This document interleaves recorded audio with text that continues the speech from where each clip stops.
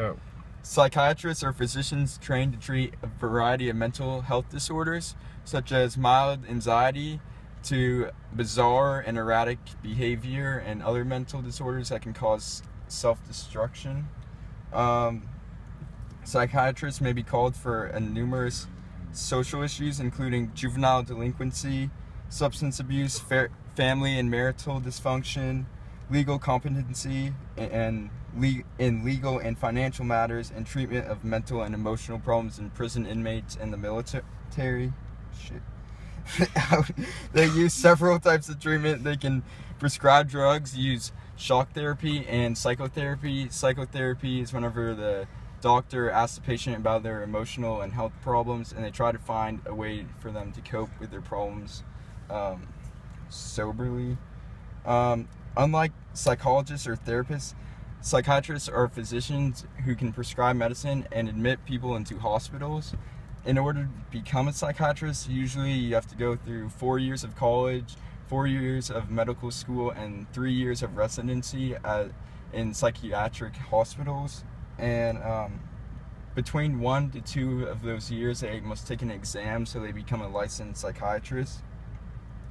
For my social issue, I chose substance abuse. Substance abuse is whenever someone becomes so dependent on a drug, it basically takes over their entire life.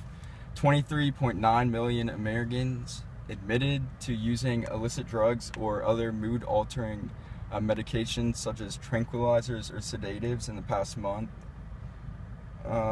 Drugs override the natural reward and punishment center of the brain, leading the user to believe that it's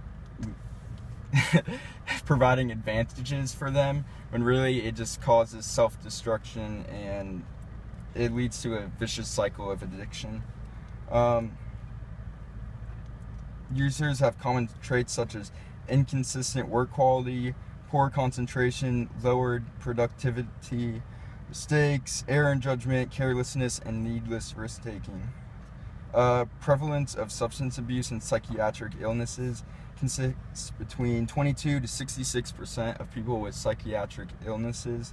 They are likely using the substance to cover up the mental disorder they may have, likely bringing them into an all-time low once the drug wears off, which can lead into addiction. As a psychiatrist, one of the best ways we can help the patient is education and providing them with medicines to help them cope with their problems without abusing drugs.